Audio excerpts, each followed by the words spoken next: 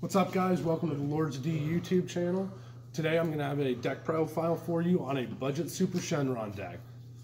This deck I did go 3-0 tonight at my locals with a first round buy. This deck's going to run you roughly in the $50 to $60 range depending on what you decide to put in it, if you decide to build foils, etc. So let's go ahead and get right into the profile. So for starters, obviously we're going to run the Super Dragon Ball leader that flips into the Wish Super Shenron with what I can call the ultimate ability that lets you take your extra turn. So for starters, obviously we're going to run the 7 Dragon Balls that we need.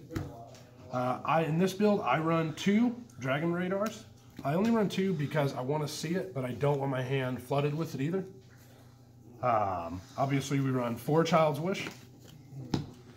And then because I'm playing yellow, I do run 4 of the Personal Ambition. Great for filling your hand and filling your drop as well to get to that 20 cards. Next, I run the Adoptive Father Son Gohan. I run 4. So I run these as the budget option in place of the Bardogs. And it usually doesn't affect me too much because I play a little bit more aggro, so I take more damage. Whenever I play him, I always just swap into the 2-drop Goku, which is the dependable Dynasty Goku. So he's one of your beaters, so to say. Next, I run 3 of the Dangerous Journey Bulmas. So I run these in case you kind of get into a game where you have to hold out a little bit longer. You can add some of your combo pieces, some stuff back to fluff your deck back up so you don't deck out, because I have seen this deck get dangerously close to decking itself out to get to that 20. Next up, for a little bit of early game pressure, I do play 4 of the Fearless Assault Krillin, just to get you that early game aggro against your opponent. After that, we play 3 of the Fledgling Talent Pan, just like the Personal Ambition, perfect for filling up your drop to get to that 20. I do run 1 of the Master Roshi Forged at Will, just to have some kind of counter in this deck in case I need it.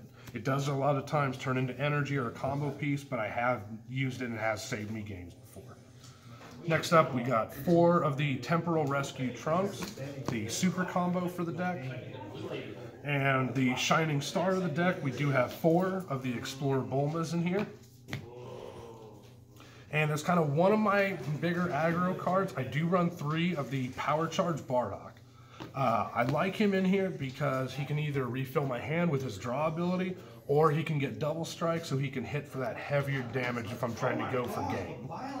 Next, I do run 1 of the Bardock Fully Unleashed. Mainly just run 1 because if my opponent does have a good amount of bigger cards in play, I can clear him out with him, or he's a 0-cost combo piece. And then finally, my main hitter is going to be the Scientist Fu. So he's the one where once I take into that second turn, I'm going to fill up my drop with at least 7 again, overwhelm for 1, draw that 2.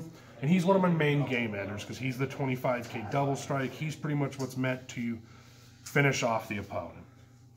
Thanks for watching the deck profile, guys. Don't forget to like, share, and subscribe, and make sure you guys hit that bell to get the notifications for all of our new content. We got more deck profiles coming, gameplay videos with interesting decks you haven't seen 100 times. So remember to check those out, and we'll see you guys soon.